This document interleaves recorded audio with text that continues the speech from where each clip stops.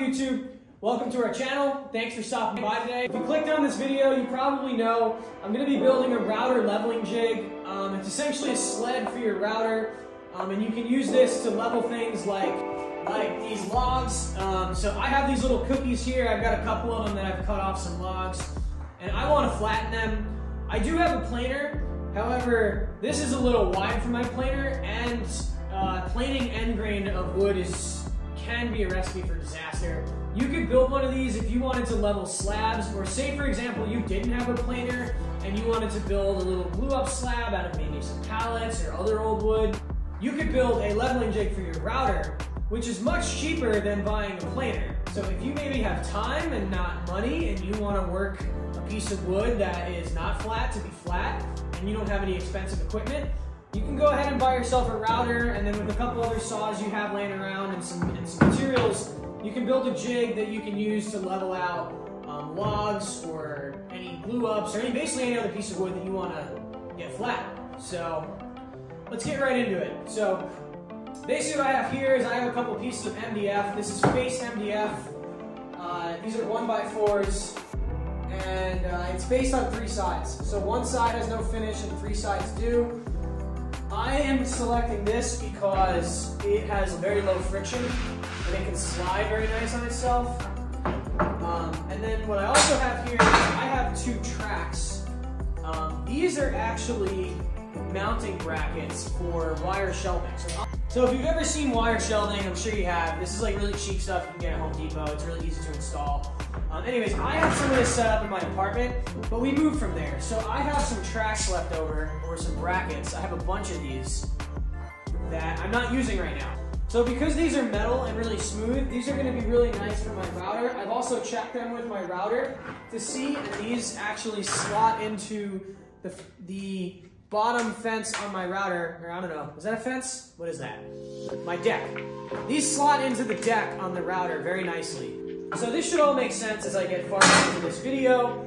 But yeah, these are the basic things I have. So I have 2 pieces of MDF, I have 2 of these tracks, I have a scrap piece of plywood here, which I'll also use for this. So I'll show you how we do it. This should be a pretty quick one. Let's do it. So I'll start by cutting the side skirts or guide boards. I'm not really sure what to call these. But yeah, you're going to want 4 of them, and 2 of them are going to want to be the same length, and the other 2 are going to want to be the same length. This can be a square or rectangle. The key is that they're all the same height, and the top is very flat. Then I assemble the rectangle using an 1/8" drill bit for a pilot hole and a countersink bit. If you're using MDF, you're definitely going to want to use a countersink bit, or you'll spall out the wood. If you're using plywood, you can probably get away without using a countersink bit, but you definitely want to drill a pilot hole no matter what to avoid splitting the wood. I'll repeat that the most important part of this is that the top has to be completely flat. If the ends don't line up, that's okay, but the top has to be perfectly flat.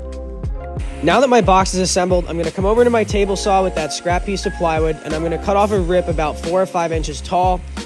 This doesn't need to be exact, but it does need to be tall enough to accept the track that I'm using, and deep enough for the router bit that I'll be using. This might vary for you. Now I'll measure the base plate of my router, and I'm going to add about 4 inches to this and cut that length out of the rips I just took out of my table saw. This will make sense why in a minute. Then I lay out a notch on these boards, which is the width of the base plate on my router. I screw these together so I only have to cut them out once. Then I cut the notch out with my jigsaw. Now I'm going to grab both my tracks and screw them to this piece of plywood so they stay together as one unit. As always, drill a pilot hole to make sure you don't split the wood. So is this starting to make sense? So this is going to be a sled which your router will slot into, and the box that we built before is going to be the guide. So now I have to just attach the other one to the other side.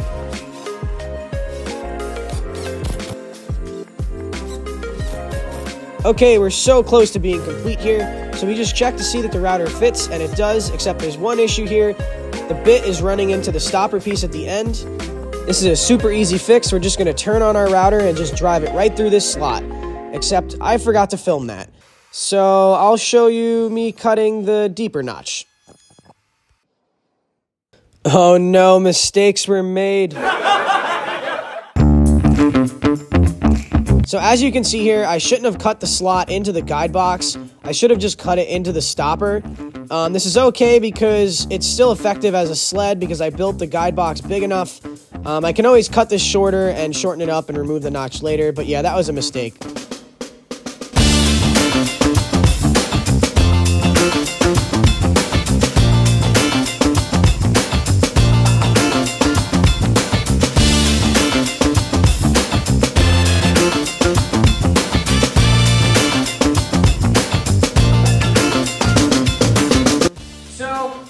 This is complete now. This took about 30 minutes to make.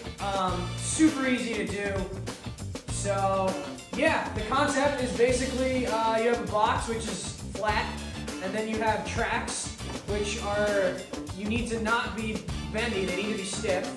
And your router should be able to slide along the tracks, and then the track should be able to move along your box. So I didn't invent this. There are tons of videos of people making these. This is actually the first one I've ever made.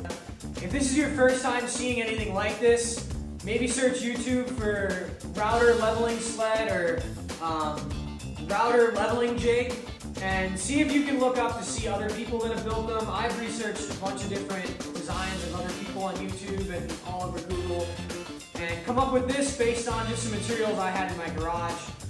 Some people do make these tracks out of wood.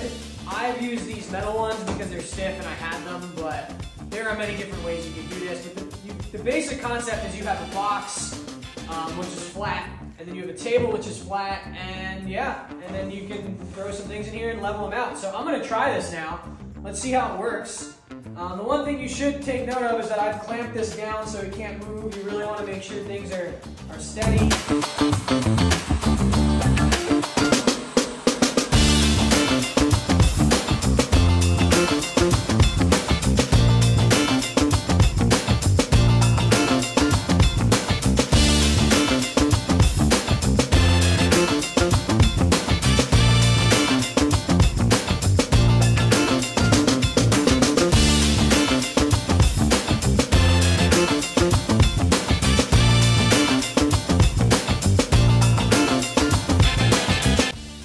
Stopping by this video. If you found this helpful, if you think maybe you'll build one of these, don't forget to hit the like button. I'd really appreciate it. It really helps out our channel, just kind of lets the YouTube algorithm know that, like, hey, this video was helpful, maybe somebody else should watch it. So yeah, don't forget to hit the like button. If this is also your first time by the channel, consider subscribing.